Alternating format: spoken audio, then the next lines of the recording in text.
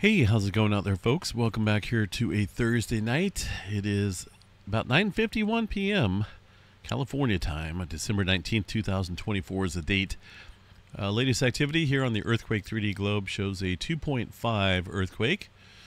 And the green flag somewhere out here on the Earthquake 3D globe. Buried out here somewhere. I'm trying to find it. I don't see. Oh, there we go. Across the Indonesia Islands area, buried underneath some other earthquake activity, hiding out there. Also, a little earthquake on the Petrolia station there in Northern California. A little spike of an earthquake. That earthquake not showing up on the Dinsmore station. That's a nearby seismograph station. So it looks like just a very small microquake up there across the area of Northern California. Nothing showing up there from the USGS. They have not reported on too many of these earthquakes that are below the 2.0 threshold. Let's go ahead and check out Southern California, see what we got going on down here across the area. A couple earthquakes here this afternoon above the 2.5 range here, mainly across the Imperial Fault. Also one earthquake here off of the plate boundary at the southern end of the San Bernardino mountain range for a 2.5. Nothing other than some microquake activity up north here. I'm really not seeing any major swarming around the area for now, but it does look like we're getting a little increasing movement across the area of the plate boundaries. So we'll keep an eye there on Southern California. Up north, a handful of earthquakes there across Northern California. The Bay Area pretty quiet. Nevada is still getting in on the mix as well. For the Nevada or the Northern California activity, the last earthquake, 2.1, at least according to the USGS there, about 7:30 or so a local time. I do want to check out the tremor map out here tonight real quick, see what we have for Cascadia tremor, where we're sitting at, 47 epicenters there across this area of Northern California, underneath this area into the Cascadia subduction zone. So things look like they're starting to pick back up there. That should increase our chances there of seeing some further movement across that area. There's some movement out in the Nevada region there. Quite a few microquakes, which are being reported there in the last 24 hours. Of course, all this activity following that 5.7 earthquake there a week or so ago. Pacific Northwest, relatively quiet. As we look across the rest of the states here, one earthquake in the Kelly, Wyoming area.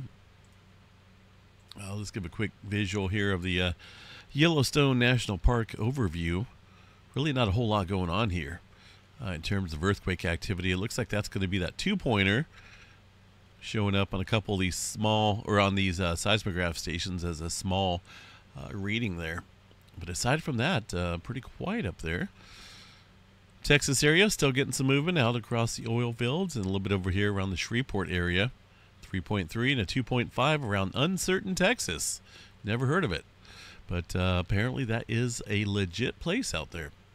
I'll have to check it out one of these days. One earthquake there on the New Madrid seismic zone, but that's pretty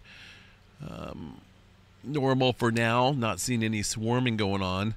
There's a newer quake pretty deep here into the Argentina area, San Martin region. 4.8 at 113 miles deep there. This follows some deeper activity here in the last couple days along the Peru-Chile Trench. So, definitely looking at potential for some larger activity upstream. With the increasing movement here, that is a result of the pressure out here. Little divergent zone, fracture zone out here. Valdivia, it looks like. Valdivia, fracture zone. Most of the time activity stirs up out here. We'll see an elevated risk of increasing pressure out there against the subduction zone. Just kind of makes sense here. That's where the general arrows are pointing. Divergent boundary activity normally puts a strain right here across that area. And it looks like things are starting to kick up there. We'll continue to watch that as we're seeing a pretty good uptick there following that movement, that 5.3 earlier. Puerto Rico Trench, let's see what we got out here. Pretty quiet. Not seeing too much activity there. 3.9 and a 2-pointer. Also some activity further out around that subduction zone here. It looks like a 3.7 near the St. John's area. Nothing showing up there on the USGS side of things. Some further clustering out there around the Philippines. Let's see what we got here. Mostly older activity. A lot of 3s and 4s, including that 5-pointer there from yesterday. A little bit of migration southward here through the Philippines. Nothing going on across the Japan area for now. Continuing to keep an eye on that. The Alaska region, some deeper activity up there into the Aleutian Trench. 4.7 earthquake. Fairly deep earthquake here into the subduction zone. 52, well, USGS reporting this as a 4.5. Fairly deep, though, about 52 miles underneath the area of the Cook Inlet region. Aside from that, check out Hawaii, see if anything's cooking out there. Getting a broad-scale event out here across the area of the southeastern portion of the island. That includes the areas around the Hill and the Slump region. Kind of interesting. Got to watch that because that has some potential there of collapsing and sliding off there into the Pacific, creating a little tsunami if that does take place. A lot of these earthquakes are relatively shallow as well across the region. Some of the deeper areas here underneath Bahala, seeing some clustering as well, but definitely got a lot going on out there across the Big Island for now. It's going through some changes.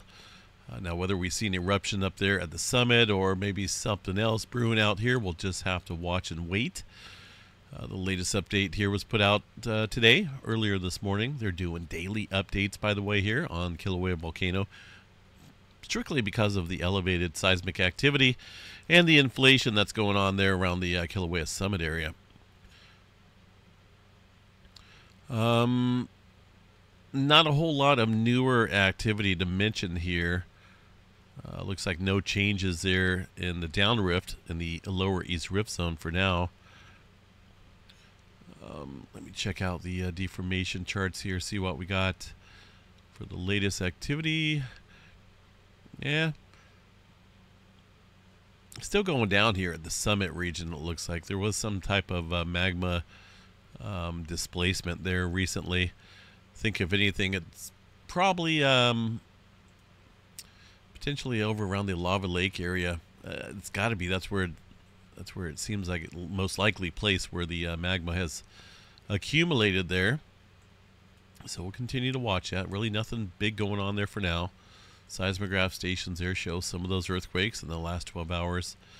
Really not seeing any major magma movement. A little bit of fluid movement readings right there, it looks like. So overall, eruption getting closer, but I don't see any key indicators that it's happening anytime immediately soon, but here in the near future for sure. Let's see what else we have here for activity. The Atlantic Ocean, pretty quiet out there. The rest of the world here, quiet as well. One earthquake out.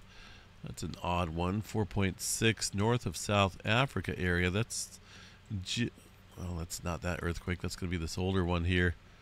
Zimbabwe area. Earlier this afternoon.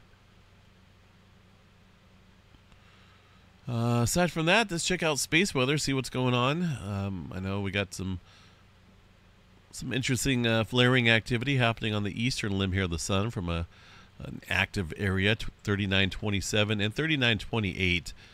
Fairly dynamic area there in terms of some sunspot activity. Hard to tell exactly how complex it is in terms of the magnetic polarity there from the black and white image, but it's been popping a little bit, been sizzling with some C-flare activity. Flare threat still remains somewhat low, 50% chance for M-flare, X-flare around 5% chance, C-flare at 99% chance or so. No major auroras there in the forecast, and the aurora 30-minute forecast, obviously there's not a whole lot going on there for now. As we look at the weather models out here, expecting another stormy, wet weekend for Northern California here, and that's okay. That's okay by me. I love the rain. Some higher mountain snow up there as well as we bring in the winter solstice there on the 21st. Bigger storm behind that, and another bigger one there as we head into the Christmas Eve time period and Christmas, and I think the day following that as well. Just going to be overall a series of wet systems aimed at Northern California. Oregon and Washington as well. Southern California really not getting in on too much of the activity. Maybe as we head into early January, but an overall look here at the accumulated precipitation runs there still shows Southern California there in the dry spell, but that's very common during a La Nina season. Is normally wetter up Northern California northward, but we'll see. They may pick up some showers there. We'll have to watch those weather models, but yeah, California, Northern California specifically, Oregon, Washington, got a lot of rain and a lot of snow coming there. So I am, I've been asking for it, right? And sure enough, it's been provided. So thank you. Aside from that, folks, I'm going to call it another small spike there on Petrolia. That's not the one that came in. That was back over here. Notice that's a little bit smaller than this earthquake, as the amplitude readings show. And just a series of earthquakes that happen, and there's microquake activity continuing. Probably a few earthquakes each hour since that 7-pointer that struck here. A couple weeks back now on the 5th. But overall, it's I'm just a little disappointed that they haven't included all the microquake activity out here, because we'd probably be talking about close to 1,000 earthquakes or so recorded in this event. As of right now, 480 earthquakes according to the USGS here following that 7-pointer. Still a decent number, but it's lacking all the other smaller quakes there. All right, I think that's about it, folks. Have yourself a good night. Tomorrow is Friday, so that's some good news, right? Made it to the weekend here, just about. We'll catch you guys back out here for the Friday morning update here after hopefully a decent night of sleep. Take care, and you guys stay safe out there.